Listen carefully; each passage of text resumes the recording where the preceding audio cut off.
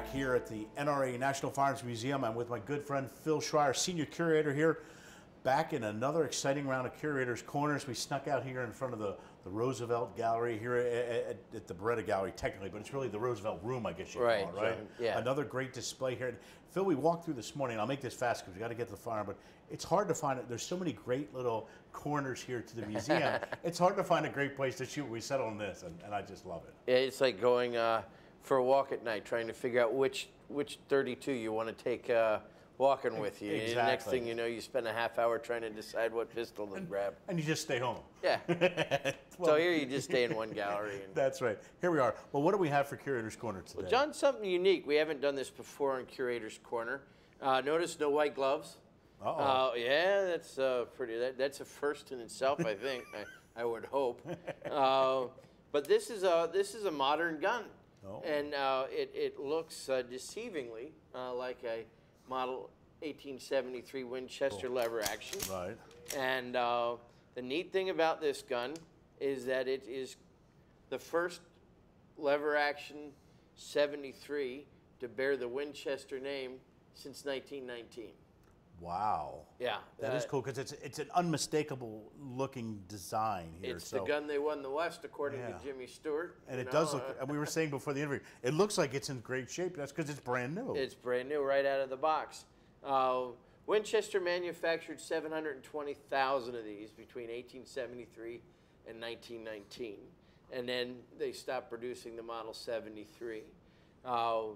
Winchester, the corporation that Oliver Winchester put together back in the 1850s,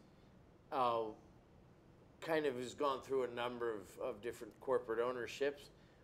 Olin Industries, Winchester Western, U.S. Repeating Arms.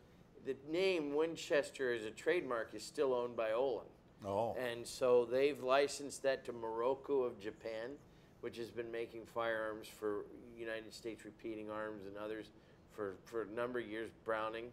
And so this is the newest Winchester. Wow. It actually says Winchester. It is a real Winchester. So you can buy yourself a classic.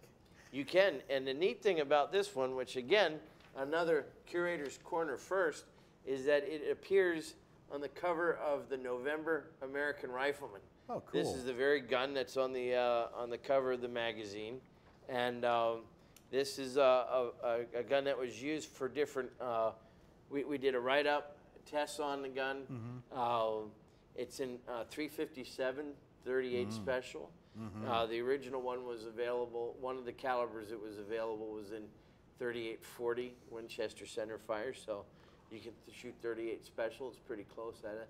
It's real smooth action. Yeah, it sounds great. It looks great too. And we're just real excited about a brand new gun that we got to look up for the magazine. And it's so great to be able to put your hands on, literally put your hands. You were out, I heard you were talking before the interview here that you were able to go out and fire this. It's so great to be able to, because you see these guns in the cases, and I go to the guys and I'm like, a lot of these guns, take them out and fire, shoot them, and this you could go out and take out and own and shoot and then proudly display on your wall or on your gun case. Absolutely. In fact, a number of the people that saw this go through the office on the way to the range and back have already asked where they might be able to get one. Nice. So this is going to be just commercially available? That's right. The retail on this is around $12.95. Nice.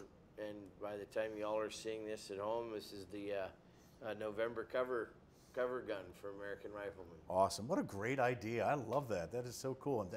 And thanks for taking on Curator's Corner, because you know what? You already gave me an idea. Christmas right around the corner. Yeah. What does John want for Christmas? Are you listening? No, but Phil, it's wonderful. And tell folks how they can come and see models like this Winchester and all this great history around us here at the Firearms Museum. Well, John, there would be no American, firearms. There'd be no National Firearms Museum if it wasn't for the National Rifle Association's American Rifleman magazine. The whole collection grew out of publications. You'll see NRA tests stamped into the stock of a lot of these guns.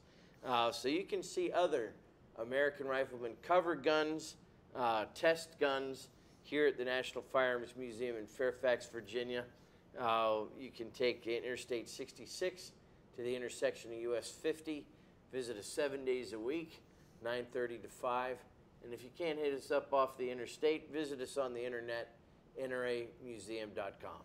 Well, Phil, you're always great at throwing these great little surprises. That's why I love doing this. We don't talk about these firearms before we sit and talk about them because if that makes any sense. But it's so much fun because I love to learn along with everyone else here on Sportsman Channel all about the great treasures that you bring out for us. So thanks for doing it again. And that's it for this week. Another edition of Curator's Corner from here on NRA News Cam & Company on Sportsman's coming up next week. We'll see you then, Phil. Thank you very much, John.